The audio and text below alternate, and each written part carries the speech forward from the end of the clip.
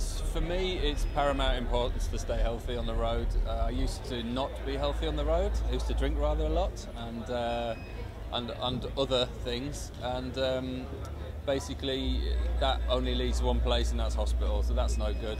When you tour in band with a heavy schedule like Skunk Anansi, you need to stay fit and healthy. So I stopped all that 7 years ago, and I started, going to the gym and just doing, not weights particularly, but just cardiovascular exercises that just, half an hour a day just keeps your heart healthy, and it's not such a shock when you get on stage under the lights and start going for it. Yeah, I do an hour of Jim Chapin's book, the jazz classic, thanks to Mike Dolbear.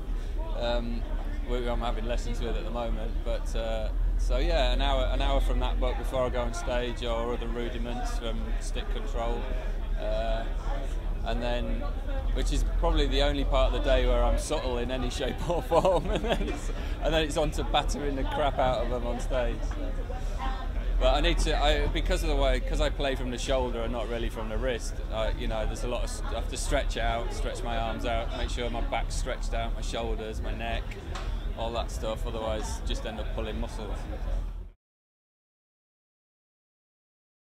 I've got terrible RSI right now, actually, which stands for repetitive strain injury, and tendonitis in this arm. So, it's taken its toll, years of playing too heavily with the incorrect technique, i.e. this instead of this, is finally taking its toll. So, there's a lot of physio that I have to do on this arm as well, which could all have been avoided if I wasn't such a heavy player. But, I am what I am, and we do what we do, and we'll just see how long it lasts.